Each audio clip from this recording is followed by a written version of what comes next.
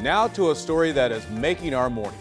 Ohio got some snow over the weekend, and a mother and daughter duo took the opportunity to take their dogs out for a ride. But they did not take the car. Check this out. The pair went dog sledding right there on the street. They're both actually experienced dog sled racers and usually travel up to Michigan for races, but they couldn't compete this year because of COVID-19. They said their outing put a smile on their neighbors' faces. They're probably a little perplexed too, like, what is going on? Like, is there a dog sled race happening? Are they practicing outside our window? The frozen tundra right there. Yeah, wow.